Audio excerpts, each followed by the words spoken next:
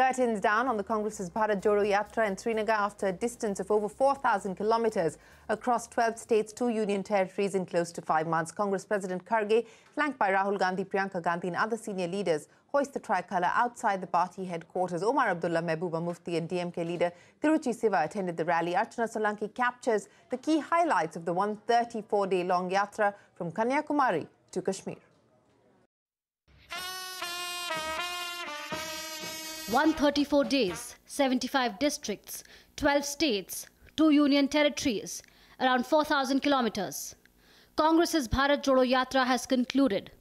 A pan-India foot march that commenced in Kanyakumari last year concluded in Kashmir with a rally and unfurling of the tricolour at Srinagar's Lal Chowk.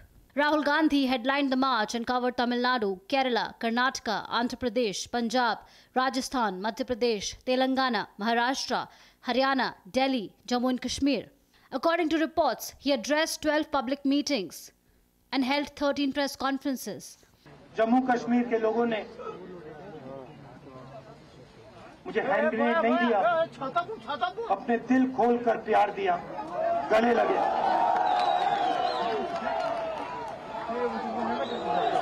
और मुझे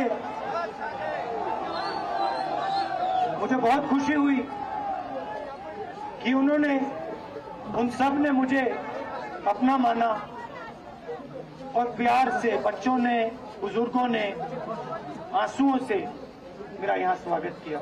According to the Congress party, the objective of this yatra was to establish mass contact with people and spread the message of unity and love ahead of the crucial 2024 general elections.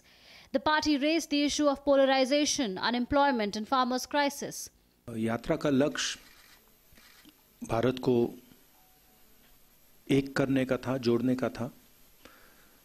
जो नफरत फैलाई जा रही है, हिंसा फैलाई जा रही है, उसके खिलाफ हमने यात्रा की और जबरदस्त रिस्पांस मिला है। आपकी इस यात्रा में भारत जोड़ने वाले नहीं, भारत तोड़ने वाले ज्यादा दिखे।